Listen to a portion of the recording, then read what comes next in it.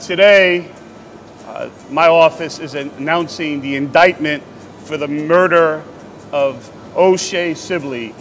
The death of this young man is both tragic and senseless. A teen has been charged with the murder of O Shae Sibley, a 28-year-old professional dancer from New York.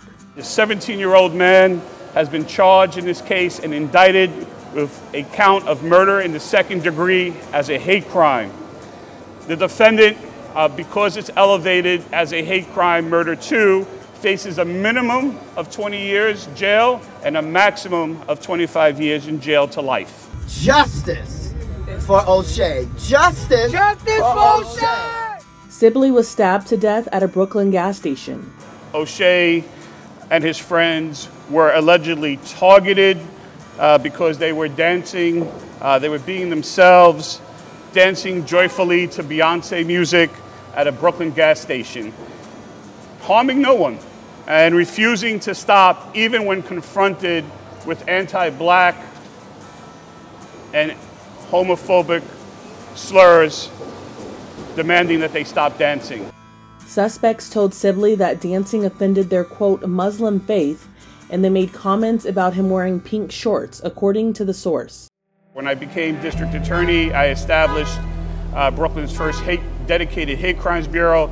Unfortunately, it's exactly for these types of cases.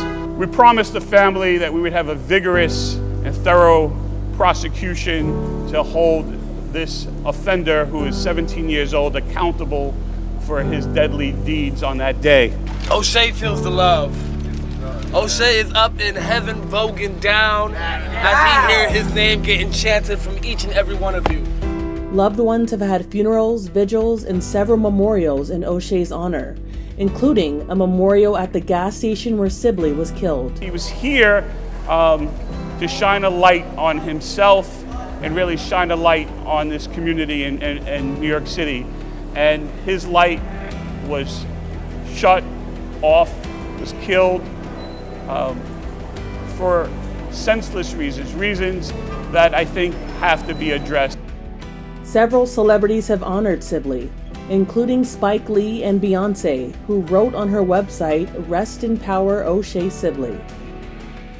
GLAAD released a statement after the teen's arrest and said, in part, "The arrest of the suspect is one measure of justice for O Shae and all LGBTQ people who just want to be themselves and be safe. We must hold accountable anyone whose words and actions are used to harm vulnerable people."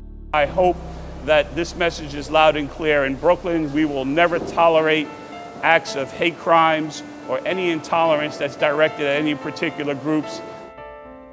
This is Inside Edition Digital.